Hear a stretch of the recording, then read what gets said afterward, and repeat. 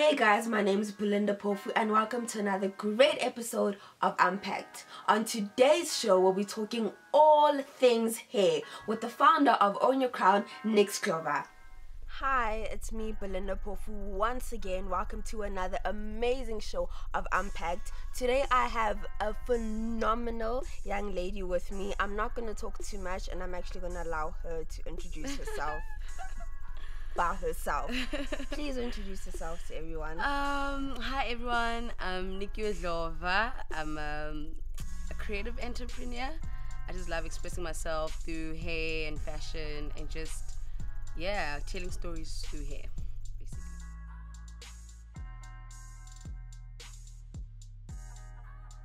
Now, I'm sure you get this question constantly, so I'm actually like, oh, should I ask, but I have to ask. Own Your Crown. Yes. How did that come about? So, firstly, it started like I was working at a corporate. I was doing like a 9 to 5, and I was just bored. I just wanted to release the creativity, and then I just decided to start a blog. And I chose I chose to speak about hair because I saw that there was a lack of hair representation when it comes to creative hairstyles. Right. And at that time, there was a lot of like natural hair blogs that were growing, that were booming. But I wanted just, to showcase another kind of expression when it comes to hair. So would you say that you are now at a place where you have like surrendered to, I guess, God, and to just, if this is meant to be, it will happen? Yeah, I think now because I've been working my 9 to 5, I think I've only stopped doing that whole 9 to 5 3 months ago, just to focus fully on Your Crown, because before it was something on the side, trying to balance the two. Also just to learn and gain new skills and from other jobs, because I think when you're creative you can do so many things. You're not limited to one thing, so I just wanted to uplift my skills in other ways so that I can take those skills and put it back to my business. You spoke about like the business side of the creativity, like you touched on that a bit. Would you say that Own Your Crown is financially viable for you? Yes, because before when I started it, it wasn't about money. For me, it was just all about telling stories and showcasing, how you can express yourself through your hair, and people used to ask me, so how are you making money?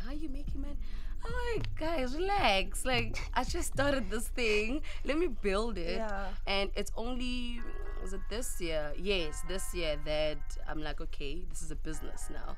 So now I've ventured into like a pop-up hair salon. I do like your hats, decorative hats. Like I put like hair extensions and wool. So now it's more like a business. Now I'm like, okay, now I can see the vision. I've always seen the vision, but it's just that I needed to take some time to build the brand and let people know about it before I can be like, okay, here's my brand, buy it. People need to understand who you are, what you stand for. Then you can start creating like business for you. I think for me it is, because now I'm finding different ways of making money. Why not makeup or clothing? I think because with hair, it's such a deep issue, and we all have it. It's how we identify with ourselves, no? And I just felt like the hair representation of our culture, especially the creative side, was not there anymore. Now it's too colonized now, you know what I mean? Now we are lost into everyone's culture, you know what I mean? But we're not preserving our own. So that's why I wanted to do those hairstyling workshops, and also to upskill the hairstylist skills, like in terms of doing hairstyles, and not do the same thing over and over again. Like, yes, you can do your straight backs, your twist, but there's other ways. There's more. So that like they can get to different industries now, your production, they can do TV, magazines and all of that, and not only elokshini, ekoneni, and that's it. So that's why I wanted to do that. That's beautiful. I'm very proud of you. Thank you so much. It's been such a pleasure talking to you. That's it. Are we done? Yes, we're done. Time flies. It really does fly. Where can people find you on social media if they want to, like, get your hair done? So my business page is On Your Crown. That is OWNUR. Yeah. Crown, CROWN. And my personal one is NIX_INDA. MIX. Nix in the mix. And Nix in the mix. Yes, girl. I'm in the mix. And then that's the same for Facebook. I'm Nix Dlova, and Twitter is the same. Nix in the mix. On Your Crown. Yeah, and my website is onyourcrown.com, but it's like own-ur-crown CROWN.com. Yeah. Thank you. Thank you.